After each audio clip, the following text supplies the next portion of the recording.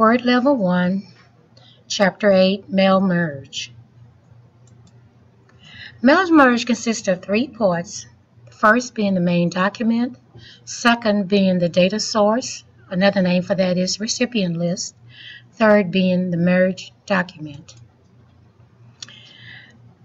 It starts with the main document, and this document is created one time. And then you have the data source or the recipient list, and this consists of a record for each person receiving the document.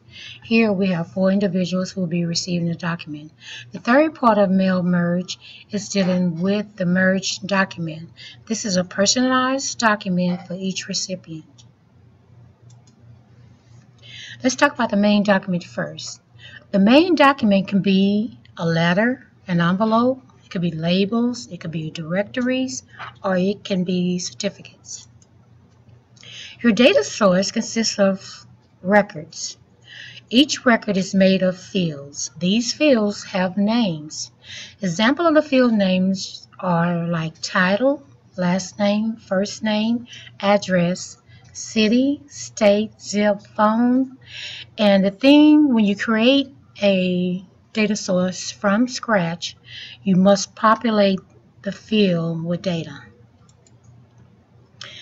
Also, your data source can be created where data is entered. That's when you create your own data. Or it could be an existing file, which can be an Excel worksheet, an Access table, or a Word document of data. Now, the mail merge process works in this way. In order for mail merge to work, the main document must communicate with the data source. This is done by inserting merge fields into the main document.